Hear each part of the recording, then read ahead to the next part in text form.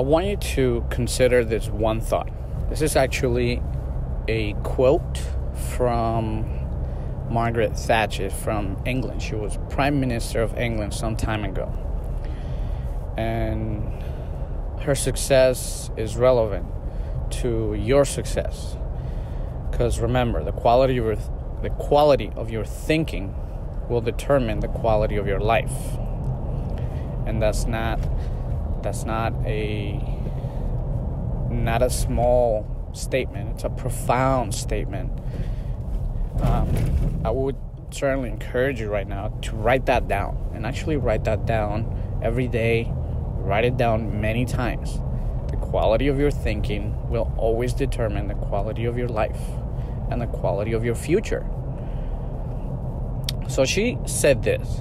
She said, watch your thoughts, for they will become your words.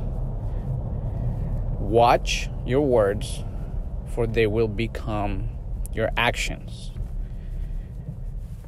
To watch your actions, because they will become your habits. And to watch your habits, because they will create your character. And to watch your character, because it creates your destiny. That what we think about, we become. Let me repeat that again. And I would encourage you to write it down. Write it down many times. Write it down over and over again. Memorize it. Learn it as if it were your own name, right? I'm not reading it. I'm actually quoting it practically verbatim.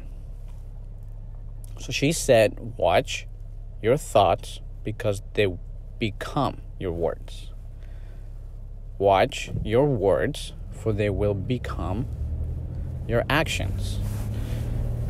Watch your actions, for they will create your habits. They will form your habits. And to watch out for your habits, because they will create your character.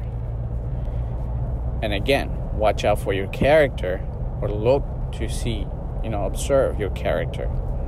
Be aware of your character, because it will create your destiny. Because what we think about, we become.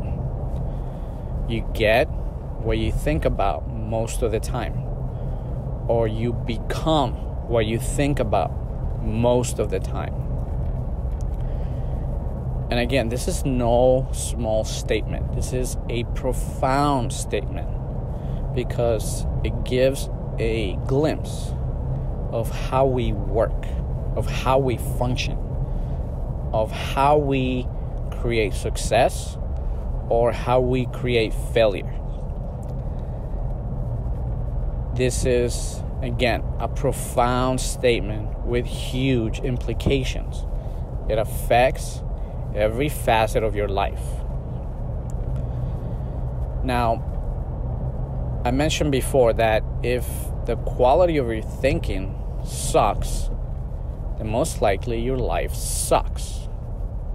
Now, many times, of course, we define success differently, right? Whether we want more opulence in our lives, whether we want more money in our lives, better, loving relationships, our health, whatever it is, right? Everyone defines success differently. Everybody wants something. And it differs from person to person. We are unique in our experience. But we are looking to create for that feeling of success, where we have achieved a better situation to that is causing us, a measure of pain or suffering. With that being said, how important is it to watch your thoughts, to be aware of your words, the words that are coming out of your mouth? What are you saying about life, about yourself, about others? And again, what are your thoughts about yourself, about life, about others? And how do these thoughts combine with your words? How does it affect your actions? Your actions are essentially a reflection of your beliefs about life, about people, and about yourself. Your actions will determine the direction in which you are heading.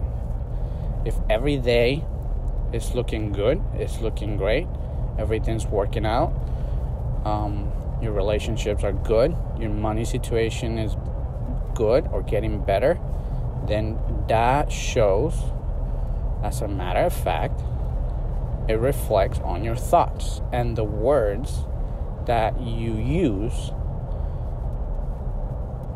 to express your beliefs about what you believe life is about, what you believe people are about, what you believe is your own personal truth. And this essentially self-hypnotizes you. It's self-suggestion, and it affects your life.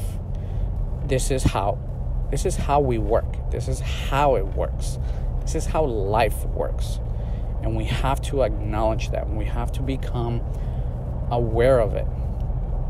Now, for example, you may hear this and you may be, agreeing to it and acknowledging it and saying, yes, this sounds good. This is true. This is, I can verify this. So-and-so said this. So-and-so who's a mentor or a coach or a successful entrepreneur or businessman, they say these things, and you can verify that for yourself. But there's a principle that says that sometimes we hear things, but then we leave, and we go about our day, we go about our routine, and we forget about it, right? This sounds good to you right now. It could be just a fix for you. But I'm here to tell you, these words that I'm speaking to you right now, this statement, this concept, will not reach your mind nor your heart if it's not something you think about most of the time. Because this is an awareness game. You have to be in the present moment. You have to be able to think about what you're thinking about. You have to be able to think about what you're speaking about. You have to think about your actions, your habits. What is your character? How are you perceived in front of others? This is important. This is imperative that you live this principle, that you make it a part of you, that you live this every day, that you implement it every single day, all day long, as much as you can. Now, obviously, this is a mental exercise. And at the beginning, it's going to be hard if you never have done this, if you have never thought about what you think about, if you have not been aware about the effects of your words in your life and how it influences your actions, which creates, again, your character. And your character, again, will determine your destiny, or the way your life is gonna turn out every single day. So it is so important that if you could, I would suggest that you play this audio over and over and over again. Listen to it many times. Write down everything that you feel is worth your time, your energy to think about. Look up the quote by Margaret Thatcher and read it. Don't read it just once. Read it many times. Think about, what did she mean? Ask questions about why she came about to this conclusion. Why did she say this? Ponder over these things. This is important. This is no small task. It's not a simple thing. People will love to, listen to gurus and coaches and listen to all these lessons. But how much of it do you retain? How much of it do you actually keep? How much of it do you factually put into practice, make a part of you? Knowledge is not wisdom. Knowledge applied consistently and correctly is wisdom. And through wisdom, you make progress. Progress is determined by your ability to apply knowledge.